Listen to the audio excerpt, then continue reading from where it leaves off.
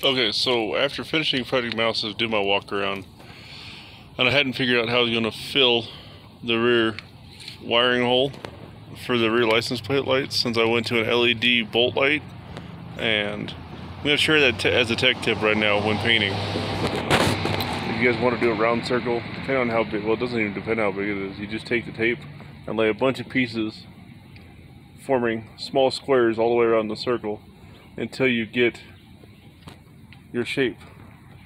I'll go ahead and show you this, and we'll go so you guys get an idea. And I'll include some still shots that are better off, but you guys can see what I was doing. So this was originally a dark navy blue like the original part of the truck. That being said, I forgot all about it when I pulled the factory license plate housing off. So you look, I mean it's already gray now, but I just took a bunch of pieces to form the circle, and all I did was fill the hole with a rubber plug. It should be good enough to keep the snow out.